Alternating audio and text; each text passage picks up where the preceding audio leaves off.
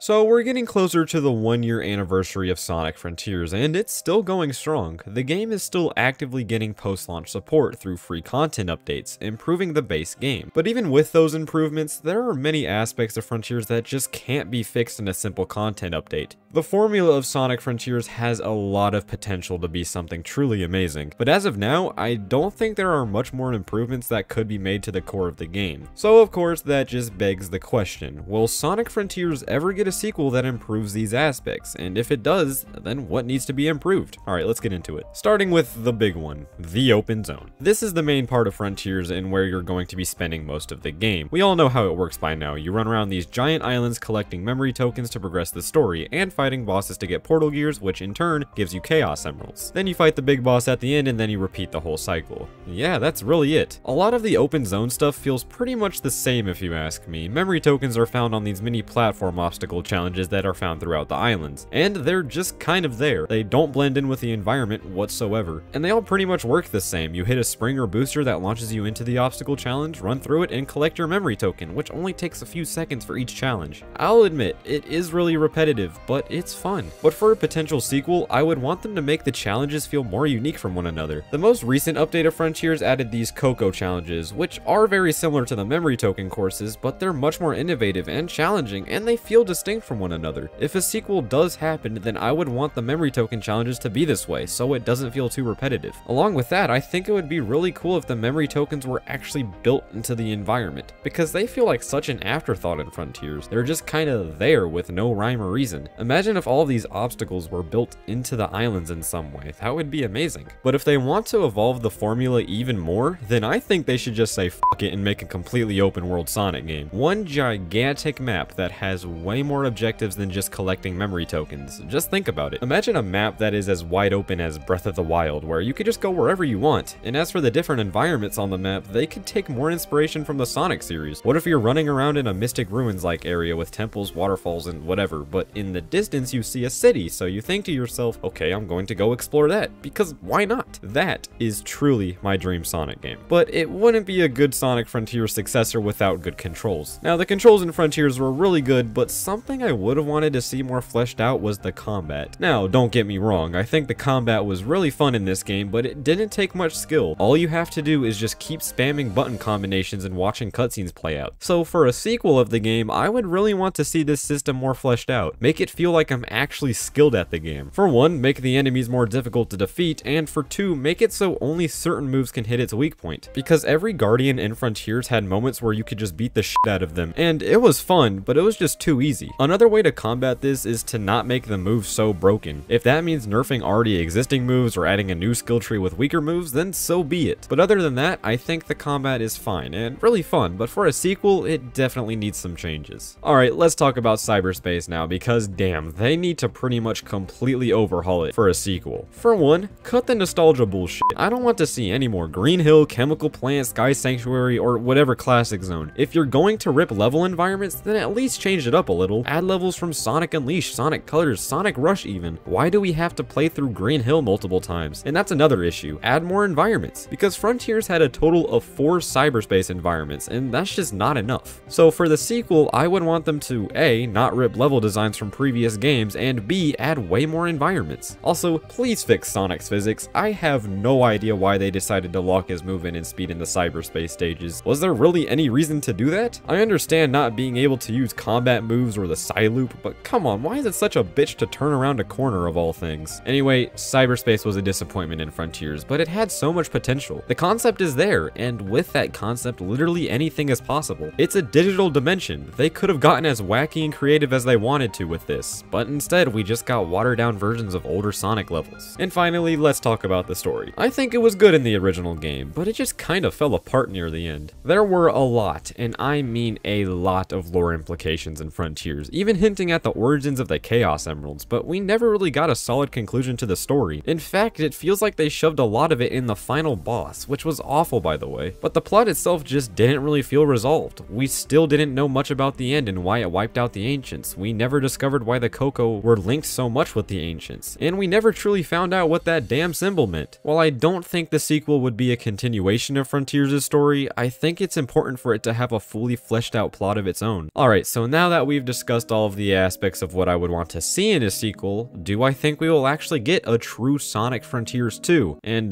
no, probably not. Here's the thing. Frontiers laid the groundwork for the foreseeable future of the Sonic series, so it's obvious that the next Sonic game would take that foundation and build upon it, but it's probably not going to be a direct follow-up to Frontiers. Instead, it would just improve upon all these aspects I mentioned in this video, but it would still be a game that would stand on its own. If you want to consider it to be Frontiers 2, then you could, because on a technicality, it is a sequel that uses the same foundation that Frontiers used. I mean, unless they pulled a Lost World. That was a joke. But yeah, guys, that's going to end this video. Let me know what you would want to see in a potential sequel or successor to Sonic Frontiers in the comments down below. But thank you all so much for watching, and I'll see you all later. Goodbye.